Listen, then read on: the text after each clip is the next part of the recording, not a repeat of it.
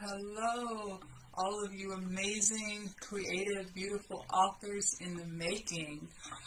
Welcome to day 4 of Create Your Book Blueprint. We all have a story to tell.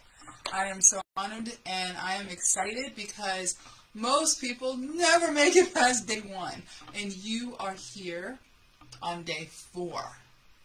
Which means you're already ahead, above, beyond what most people are willing to do for their dreams. And so I just want to say that in itself is worth celebrating, worth pausing and seeing, because it's that same determination, that same consistency that's going to take you from one day I might write a book to day 1, which you're doing. You're on day 4, to it is done. It is done. It is done. And unlike 80% of the rest of the world, you will actually be holding your book in your hands. You will actually be sending your book out into the world to change lives, make a difference, expand minds. That's what you're doing by showing up on day 4. That in itself is just, I am in awe of you.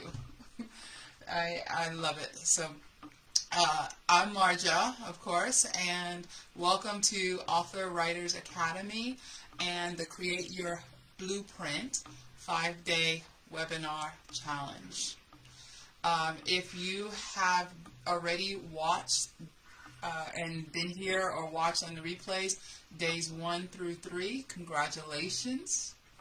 If you've done the work that is in your workbook and your homework, double and triple congratulations, because it is, oh God, how often do we listen to something, hear something, understand something, and then do nothing? Knowledge is not power. Applied knowledge is power. And so what we're doing by actually doing the work, doing answering the questions in the workbook, answering the questions in the homework, what we're actually doing is applying the knowledge that we're gathering. And that's what propels us forward and puts us in momentum mode, so we are actually making a difference. If you do everything in the workbook, do your homework, there is no way you're going to stop, because it's real. It's something that's tangible. It's something that you see taking shape. It's no longer these thoughts in your head that are running around invisible on this invisible hamster wheel that never goes anywhere. Suddenly, it's out in the world. It's real. It's tangible, and it's gonna pull you into momentum so that you continue on your journey until you get the results that you deserve to be a published author. It is an incredible day today. Like I said in the Facebook, today is the meat and potatoes of your book. I mean, it's great to have an outstanding title that captures and gets attention. It's great to craft your topic and know precisely who you're writing for and why. It's wonderful that you've broken through all of those mindset blocks that may have been holding you back or slowing you down. But come on, there has to be something inside of the book, right? Inside of the cover. So what are we putting between that amazing cover with that beautiful title and subtitle and that back cover, which will probably have your smiling face on it and something wonderful about you? What are we putting between those pages? This is Tell Your Story, Capture Your Wisdom, our manuscript outline. All right, so if we scroll to our day 4. Now, from yesterday, if you have done the homework, at least tentatively, you now have a title and a subtitle to work from. Again, this is not anything that's written in stone, so often we're reluctant to put something down in writing because we think that we can't change it. We think that it's suddenly controlling us and blocking us or putting us in a box. And the truth is, there is no box. Write down your idea right now for your title and your subtitle. At the end of your book, you'll revisit it again. And you'll see if it's still congruent with what you've written. You'll see if it still matches, if it still works, if it still resonates with you, your ideas, and your ideal client. And then you can make those little 2mm or major adjustments if you need to. But my hallucination is you won't need to.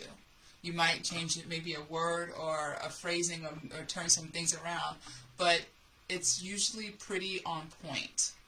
Because what happened is, once you clarified, this is my one topic, this is my title about that topic, this is the subtitle that explains that title or explains the results that they're getting. Once you've done that, you've already focused your mind, focused your thoughts, your stories, your attention into supporting that. So it's usually a really great framework that naturally and organically emerges.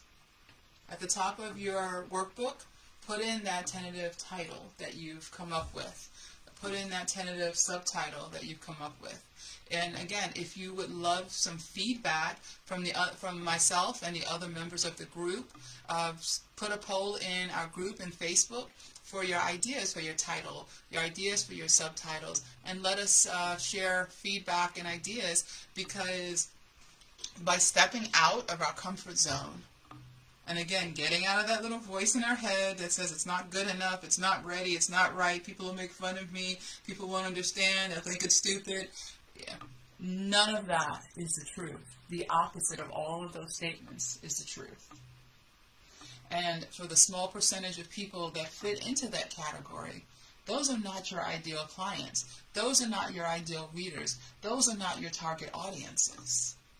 The people that you're writing for, that you're creating for, they're going to love you. They're going to be grateful for you. And so I want you to focus on them. Focus on that feeling, that connection, and share your potential titles and your potential subtitles in the group, because we're here to support you, to help you move the needle ahead, to go from, so you stay out of that category of one day I might.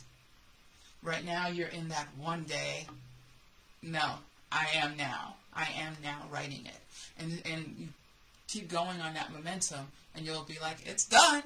I have my book.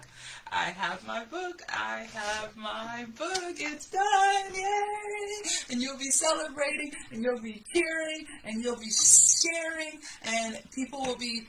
The most amazing thing is when somebody quotes something in your book back to you. Oh my God, the first time that happened, I was speechless. I couldn't believe that the day had come where what I was sharing, I actually was tangibly able to see, able to hear, able to feel that it was making a difference for somebody. And I've had clients experience that as well with their books. And it is a life-changing moment. Because that one person quoting your book on their social media, or back to you, or out to someone, or quoting you when they're talking with somebody, that means you've impacted their hearts and their minds. You've expanded based on your courage and your wisdom and your desire to put your book out there. So I'm so looking forward to celebrating that moment with you as well. So now you have your title and your subtitle. Now, when you're looking at that title and that subtitle, you know what you're focused on, you know what you want to do. And now start asking yourself some questions. Again, this is not writing out word for word. You're not there yet. So many times we want to jump ahead, far, far ahead into the journey. You know, we want to graduate from college before we finish first grade.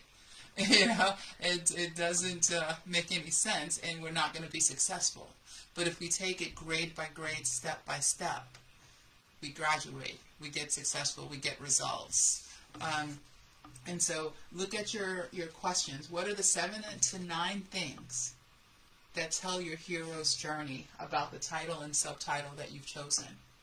Now, what a hero's journey is, it's basically like if you see in a movie, you know, you have this character, this main character, and they're at a certain level, they're doing something, there's things going on in their life, and then suddenly they make a decision. And they break free, they break through, they break away from whatever was happening in their life. And then stuff happens, and it's going up and down, and that's where the adventures and the challenges and the dares and the internal struggles and the external voices and all of the stuff and the enemies opposing from the outside and the enemies in here opposing them, and all of this push and pull and tension and transformation occurs. And then they break through and they come out on the other side. And on the other side of that journey, they're at a higher level. They're at another understanding. They've hit a level of success that they maybe have not imagined that was possible. And so that, from here to here, usually to here and then back up, and then up here, that's the hero's journey. And you have experienced it, and so have I, in many, many parts of our lives. This is amazing material. Whether, you know, I know somebody was looking at bringing in somebody else's life. They've also had this journey where they were at somewhere, they were struggling, they were feeling something, and then they had to break through and break free, and they may have gone way down deep into a chasm and pulled themselves up. And that mechanism of how they pulled themselves up, the resources that they used, the resiliency that they developed, and how they came out on the other side. That is the hero's journey. Welcome. We have some more people joining us. Welcome, Ausha. Good to see you again. Thank you, Monica. I'm glad you're loving the tips in here. It is, you know, writing, I enjoy it so much. And what I enjoy is also seeing the commonalities, the process, the patterns to it. And once we understand that, we can actually extract them and do it. You know, a lot of authors make this journey so big and so hard, and that's why it doesn't get done. Whatever is complicated, whatever is hard, just doesn't get done. But when we break it down step by step, like you have in your workbook, like we're talking about in our time together, it's simple and it's easy. We're not looking at, okay, how do I finish this book today? How do I make this book today? We're not looking at that. We're looking at, okay, today, how do I break through my mindset? How do I deal with these voices in my head? How do I deal with these voices outside who are maybe well-meaning and maybe not, telling us that, hey, you can't write, or you're no good, or nobody needs what you're having. These voices come inside and outside. You know what?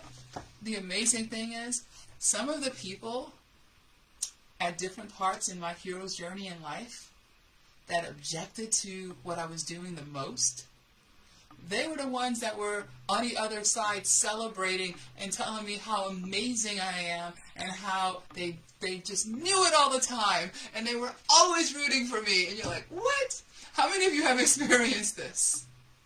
You know, and it's a funny thing.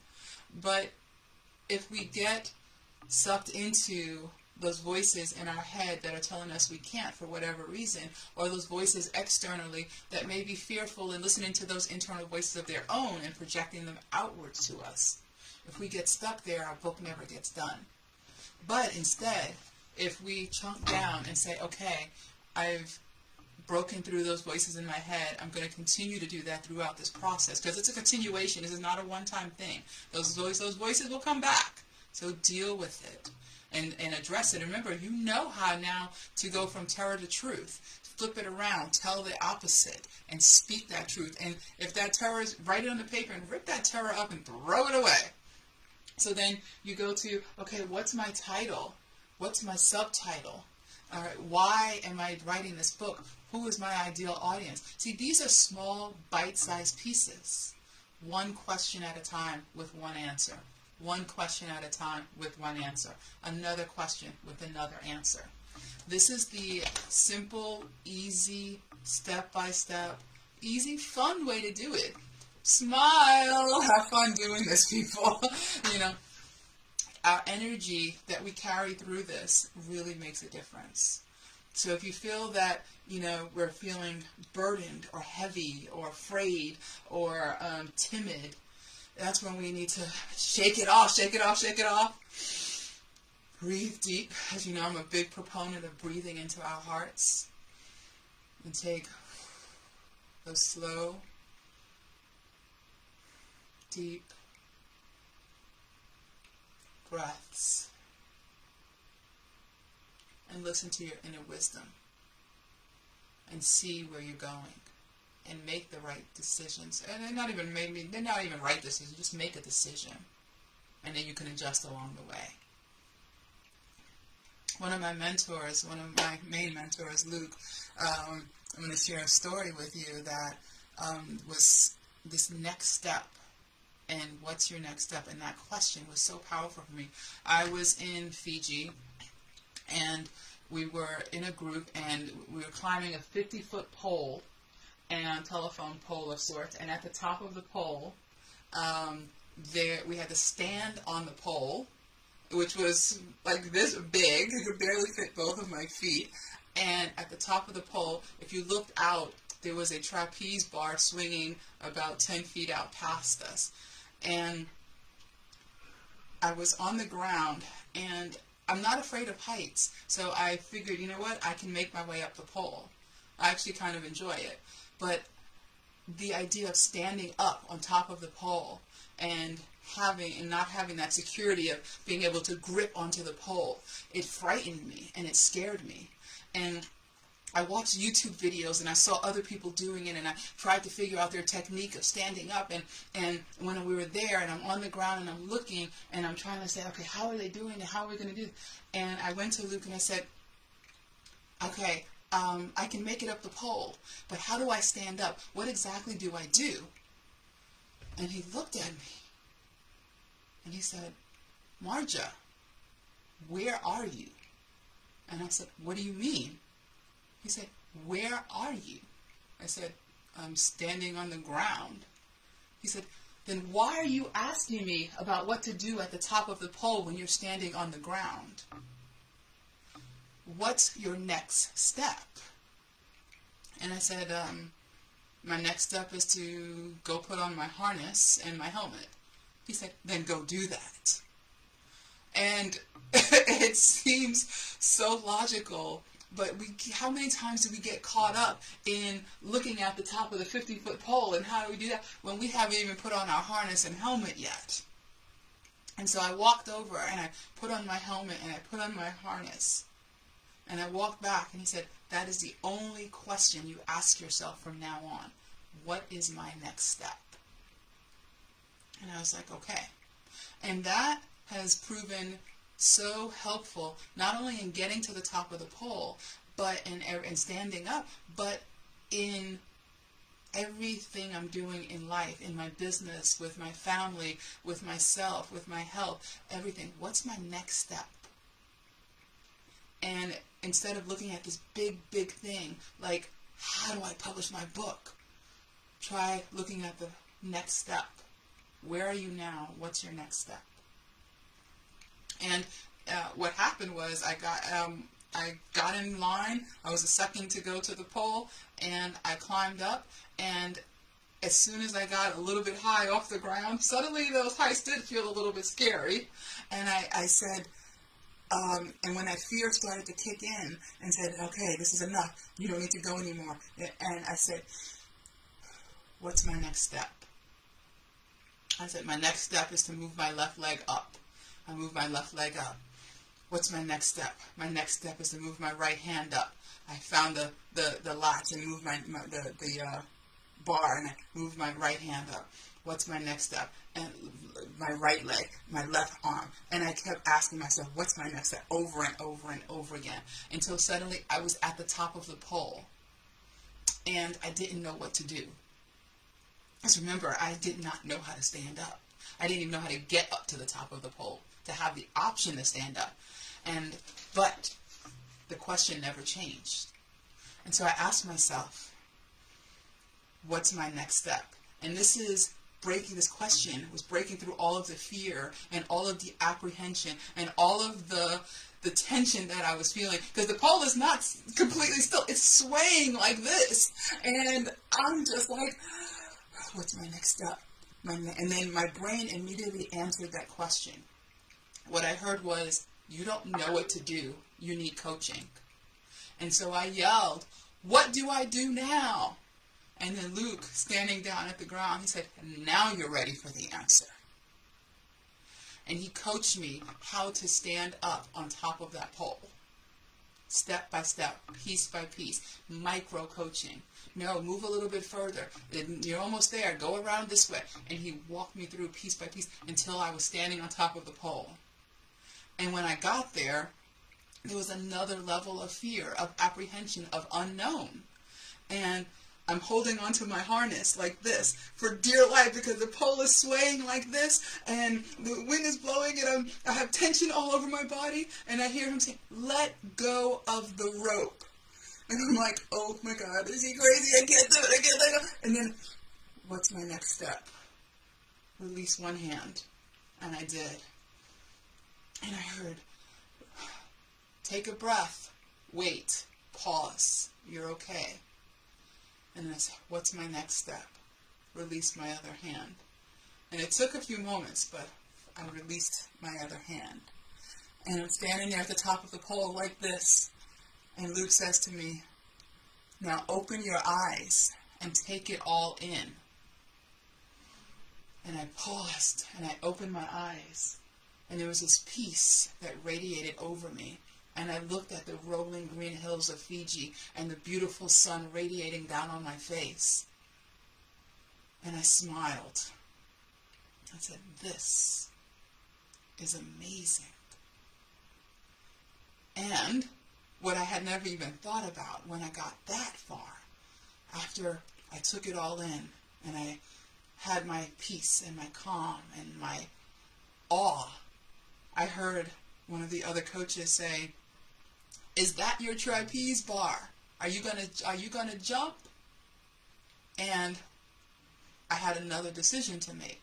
Am I going to jump? This is the equivalent of, when we've gotten our book done, we have our manuscript finished, and then we don't publish it.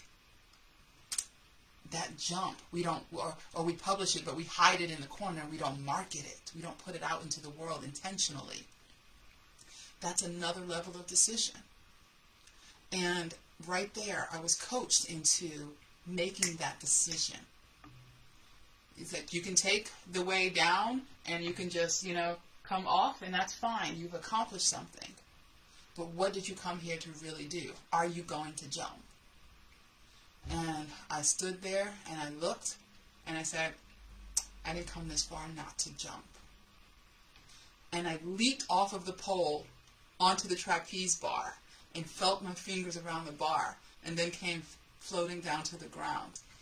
And I have equated that to so many things in my life that felt big, that felt overwhelming, that felt like it was too much to handle. What's your next step? So write in the comments, wherever you are with your book writing journey right now, what's your very next step? Your micro step. What is your next step? Go on, share down in the comments what you think your next step would be. And this is no right or wrong answer. This is just making a decision. What's my next step? And if you're not sure, you have your workbook. You have the step-by-step. You have your heart. You have your intuition to guide you. You have your experiences. All of this helping you. What's my next step? So your next step today on day 4 is to take that title and that subtitle and start answering the question, why this matters to your reader. Why does that title, that subtitle, why does that topic matter to your reader? That why will propel you forward. That why will open you up. That why will allow you to be authentic and share, and to know which parts of your story, which parts of your wisdom, which parts of your experience, which parts of your research to pull in and to use. This research with writing is her next step. I love that, and you've identified your next step. Now, I would urge you to break those apart. Your next step is research. Writing is another step. Whenever we're using conjunctive words like with, and, plus, we're seeing multiple steps. And again, that already sometimes can get too much. So research is your next step. And just pulling out the information and collecting it.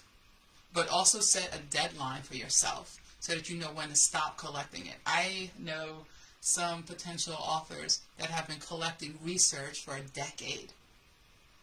And it may be a decade more, if at all, if ever, that they write their book, because they're stuck in that research stage.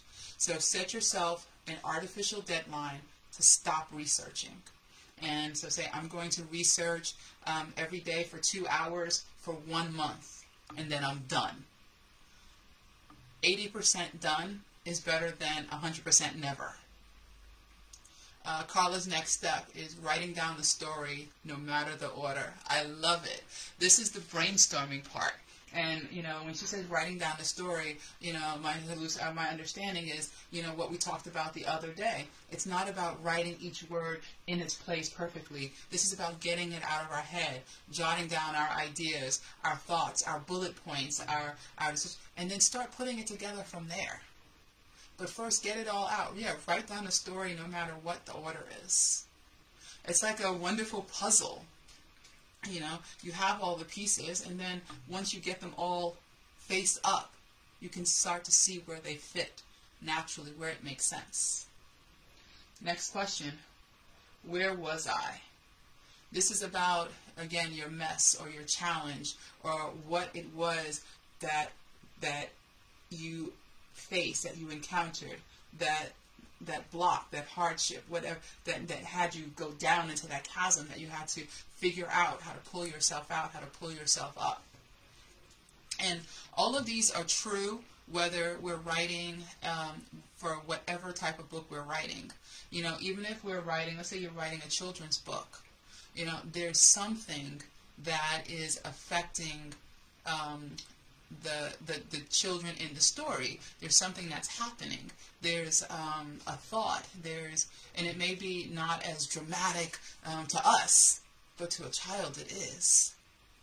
And one of our amazing authors from Awa, Christina, her book is about to become live. She's written this beautiful, amazing children's book. And in her book, she addresses a very real situation that children are facing, and offers help and a solution, that bridge on how to get to the other side. And it's powerful. And so no matter what type of book you're writing, these things apply. Even if you're writing a how-to book about, like, let's say, your business. If you want to juice it up and you want people to actually read it and get some meat and potatoes, I urge you to incorporate that and layer this into your book as well. I have some books here that are dry as day-old toast with no butter. It is, and if you can stay awake through it, your brain is so numb that you can't even process what they're saying, because they didn't use the tools and the techniques and the ideas that we're sharing here this week. So it's great to get the information out, but isn't it better and more amazing to get the information out where people will actually take it in, absorb it, and use it? I think that's a lot better. Alsha says, I can't wait to write my book. I can't wait to read your book. I'm so excited. Yes. Oh. Let's see. The next question. What resource did I use, find, or make? Now, a resource is anything that helps you. It could be people that you spoke to. It could be an internal desire. It could be a book that you read, a song that you listened to over and over and over that broke you out of whatever you were dealing with, that gave you an answer or hope or something. It could be something that you learned along the way, whatever it was. It could be that you chose a new career and why you chose it and how you did that and how you stepped into that and the steps that you had to take in order to own that and use it. You know, there was something.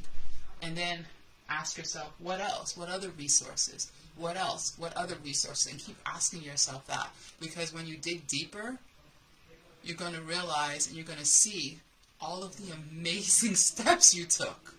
You get all of those little micro steps that you may have glossed over, that you may have forgotten. You'll start to uncover it and unleash it. And you're like, wow, I did that. Yeah, you did. Yes, you did. So that's where the question 3, 4, 5, what resources you use, find or make. What other resources? What else? And keep asking yourself that and keep jotting those down. Capture them, brainstorm them. And again, you're not writing them out longhand, step by step, word by word, question by question. Just jot them down in bullet form or in a few sentences to capture the idea. So you know the stuff. You know what happened. So just capture it so you can get the idea, the memory.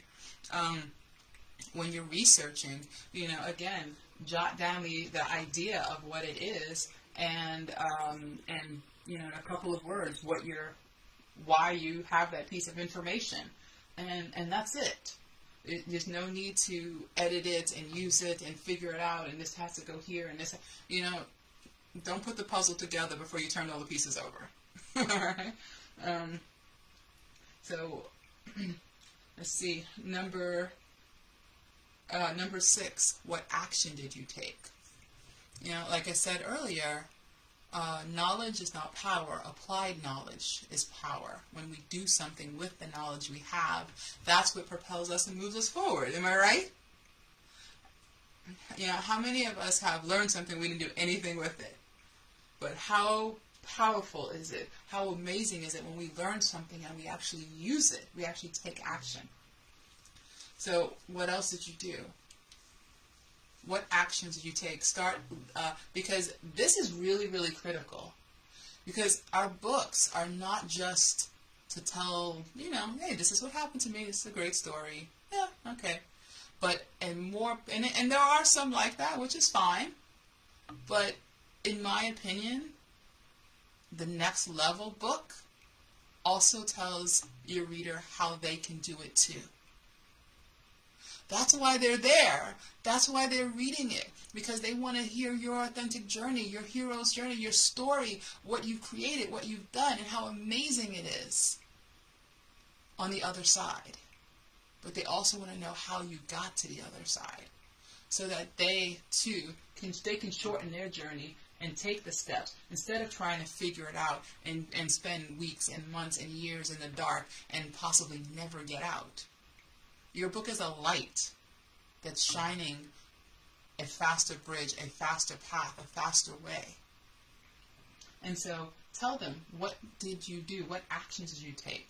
What other actions did you take? Start to jot down those ideas because they were very specific. They're trackable, they're traceable, they're there. And so say, this is what I did. It's like a recipe. If I give you a recipe for a cake, it doesn't matter if you're the best baker in the world or you've never, this is your first time seeing an oven. If you follow the recipe step by step by step by step, you're going to get the same cake. And it may not look the same, once you put the frosting on and everything else. Those are skills and habits to develop. But the basic cake will be the same. And so and then tell them, where are you now? Sometimes we want to play small. We want to pretend that to ourselves or to the world, we want to hide our successes. You know, and I understand that, that inclination, because sometimes some people may be harsh and maybe cruel and maybe not as supportive as you would like. We've all experienced that, where people may lash out. You know, if nobody is opposing anything you're doing in your life, it's probably because you're not doing anything in your life. And that's the truth. And so if you're getting opposition, if you're getting pushback, if you're getting people say, I don't like this, and I don't see who you think you are, and why are you doing this? You're in the right place. You're doing something. Congratulations. So, let's see. And where are you now? So, explore that. Share it. You know, celebrate being on the other side. Celebrate it proudly, openly. Talk about the wins in your life. You've already shared your challenges and the hardships and how you broke free and the steps that you took.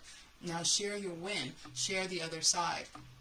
You know, I've spoken on stages around the world for years, pre-COVID, and there were a few speakers that I noticed would get on stage and they would say, I'm amazing, I'm wonderful, here's me with my 15 Lamborghinis, here's me with my mansion, none of which they owned, probably. Here's, you know, me, and I did it all myself like this by the seat of my pants. You know, you can be as wonderful as I am too, just give me money. Ridiculous.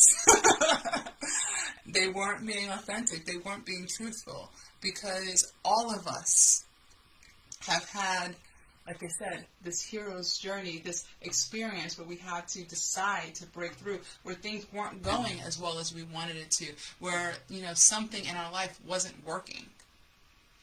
And that's the honesty, that's the authenticity that your readers want to know, because that's what they're feeling, that's what they're experiencing. You know, they're not living a social media, Facebook, Instagram life where, you know, everything is beautiful and lovely and airbrushed and touched up, and I'm just going to show you the good stuff. I'm just going to show you the beautiful photo. This is how I wake up.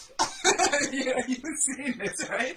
Oh, I woke up like this. Really? You woke up with your hair perfectly in place, with lipstick on, and makeup perfectly done, and your shirt perfectly pressed? I don't think so. And often, some people, they want to share their stories like that because it feels safe. It feels like they're protecting themselves. But I urge you, creative authors, beautiful emerging authors, share all of your journey. Own it, because all of it made you who you are today. All of it brought you to where you are today. In one of the groups that I'm in, the Queens in Business Club, I'm one of the founding members of that, and I posted something today where there was a caterpillar sitting at the table looking at a butterfly across when they're having coffee or something, and the caterpillar looks at the butterfly and says, "You've changed." And the butterfly says, "We're supposed to." You know, you're on your journey of changing, of evolving. And as your book emerges, you are also emerging. You're going to experience that butterfly journey, that leap, that flight, that beautiful moment where you're standing on top of the pole, looking out and seeing the rolling green hills and feeling the sun on your face, published author. Where you're going to leap and make that decision to publish your book and put it out in the world, and focus on not the naysayers or the haters or anyone else that may appear, but on that reader that you identified that you were writing for earlier in one of the previous lessons. You're going to focus instead on that person that you're helping, your ideal reader. I'm so excited. And then, after you share where you are now, your successes, your wins, and celebrate that, because you earned it, you did it, and they can too. And that might be part of your final message to the reader. So some people call this your conclusion. It may be a chapter or a few chapters. What is the final message to the reader? How would you sum up what you said? What are your final thoughts and information? Start jotting down. Again, you don't have to write it out right now, line by line. Just bullet point it. Just say, I would love them to know this. I would love them to remember that. I want them to feel this. I want them to understand that. I want them to remember that they can do this. I want them to go step by step, 1, 2, 3, 4, 5. This is what they can do. This is where they'll get it. I did it. You can too. Whatever your final message is to the reader. I have another amazing client. He's writing a fantastic, incredible health book with us. It's beyond a health book. It's something next level. And in there, he is shifting mindsets about and ideas about healthcare, and his final message to the reader is emerging so powerfully. I love working with him, and I love working with all my clients. And so that final message, where at the end the reader says, "Yes, thank you. I can do this too. Thank you, Alsha, for showing me your journey, for encouraging me, for being honest and authentic. Thank you, Anetta, for telling me what's possible. Thank you so much, Monica, for showing me. Carla, I appreciate you being open and real and putting your story out into the world." Yes, I am, again, excited and honored. I'm looking forward to celebrating with you your next step. Whatever that is, whatever you have identified as your very next step. Are there any tips to organizing all of the research and notes? Any program that you use? Well, personally, I don't use a program to do that. I do it myself. I do that for my clients. That's what I do as their editor and their coach. I take all of the research, all of the notes, all of the things that we've created together. And remember, I had the analogy of that puzzle. When you have all the pieces turned over, you can see the pieces, and you can start seeing where they fit. You have the four corners of your puzzle because you already have your title and your subtitle and why and who you're writing for. And now you start to pull those pieces in. Well, and you can see what relates to what. And so you have some pieces that say this relates to this topic and that relates to this topic. And this, it's called chunking. And so you start chunking the pieces that fit together. The topics, okay, this research supports that, and this research supports that, and this statement goes here. And you just start moving it around and chunking it down into the pieces. And this is how you start filling in the chapters of your book. Each chunk is a chapter. So hop into the Facebook group, check out the homework, post your homework, take these steps, take the action, next step, next step, next step. And keep going. And encourage one another to keep going as well. Encourage one another and celebrate every time somebody takes another step.